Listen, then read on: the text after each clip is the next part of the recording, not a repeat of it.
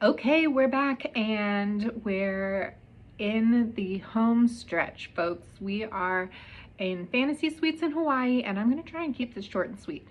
So the first date she goes on is Devin, which doesn't bode well for Devin because the first date, I think typically they're the losers. And also it's not boding well for him because he's literally losing it. He's not doing well. They go on a helicopter ride. They make out in front of a waterfall. He accepts they forego their separate rooms and stay together in a fantasy suite night. And he keeps telling her that he loves her.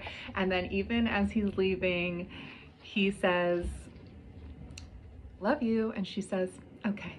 And they hug. And then it's goodbye. Woof. So, and then he has a meltdown later in the episode. So, and he is golfing with Jesse and he is talking to him about venting about it. Okay, second date, Johnathon. Now, we get kind of a big reveal about Johnathon on this date. So they go and they're gonna go and eat these fun Hawaiian donuts.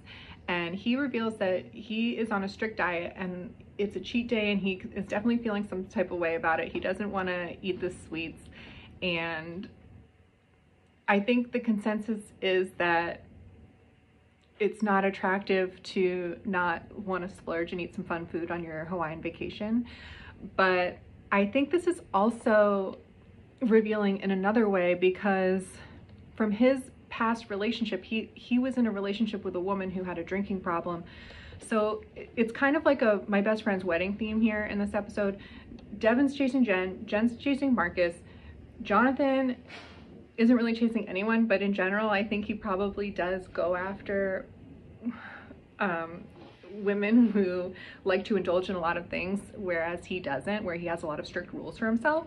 So I just thought that was interesting. But anyway, he stayed over and I think it went fine. Neither of them said they were in love with each other. And then that brings us to Marcus, who Jen is in love with, and she saved the best date for him. They go on a they go on a boat, they go snorkeling with glow-in-the-dark manta rays, and then they go and their fantasy suite is in a treehouse, and the whole episode he's telling Jesse he's not in love with her, he's telling the camera, us, the audience, he's not in love with her, and then he tells Jen that he's not in love with her, and then to that she says that she's in love with him, and then he says that he will say one thing is that he wouldn't be here if he didn't think it was possible for him to get there. Who knows? There are a few confusing things that Marcus says. One is he says that when he's with Jen and they're together, everything's great. He's having a great time. He's like, I don't know where all this anxiety is coming from.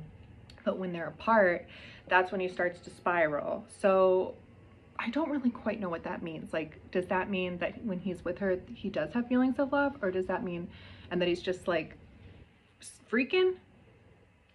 Or is he just like, literally, he's just like, I just don't love her. And I just know it that I won't ever be able to. I don't know if Marcus has ever been in love before.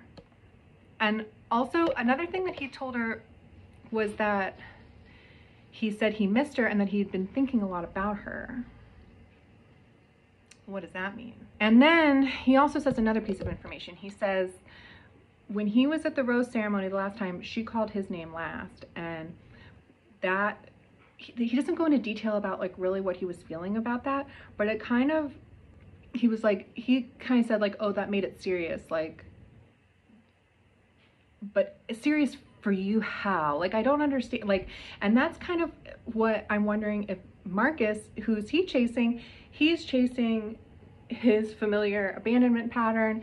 It's not so much that he's in love with Jen, but he does enjoy being in a high rankable environment. He likes to be in an environment where he's ranked. He's always trying to prove himself.